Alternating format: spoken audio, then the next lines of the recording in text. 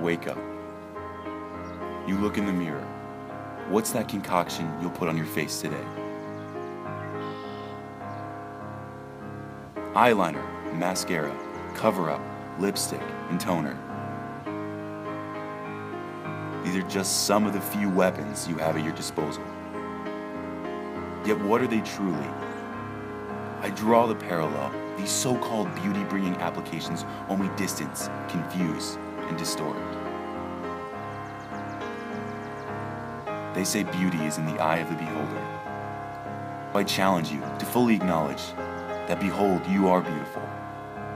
Behold your beauty in the palm of your hand. Let it flourish. Don't hide behind that blush or bronzer. Darling, show off that skin you have, those rosy cheeks, and truly show when you blush, it's for real indeed. Pale skin, spots, birthmarks, freckles, and acne. These are those small parts that you should show through. I see this fierce confidence, this desire for more, to not care what the world thinks, but to live to what you think. To look in the mirror and know fully that you are beautiful beyond measure. A diamond in the rough.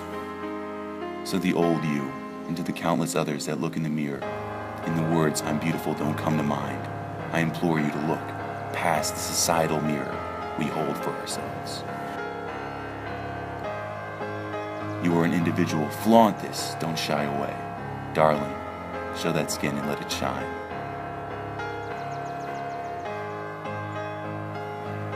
Darling, you're beautiful. So keep that in mind. I can't believe you were just a child. All grown up, living your dreams. Baby, listen.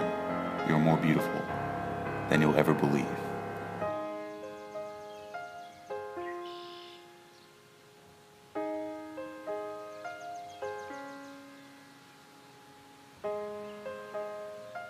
I just want you to know you're beautiful.